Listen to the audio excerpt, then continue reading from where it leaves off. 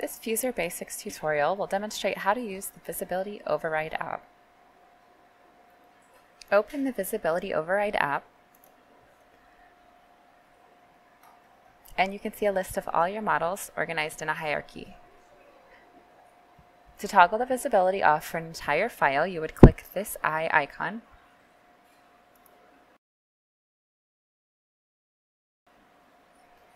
And if you want to hide a specific object, you can expand the hierarchy to find it, type its name in the search bar, or click the object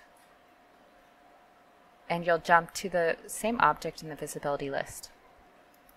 So if I want to hide all the solar panels, I'm going to scroll up to the top and toggle the eye off. To show everything again, you would click Reveal All, or you can just toggle this back on.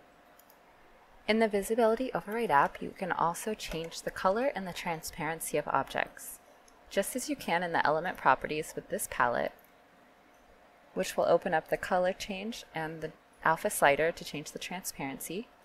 You can do it for whole groups at a time by clicking on the palette. Click this to open up your color palette choices, and click OK, and you can change your transparency here.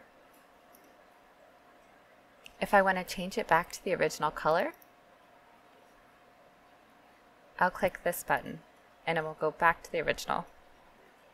So that's how you hide and unhide objects or change the color and transparency in the Visibility Override app. I hope you enjoy this tutorial.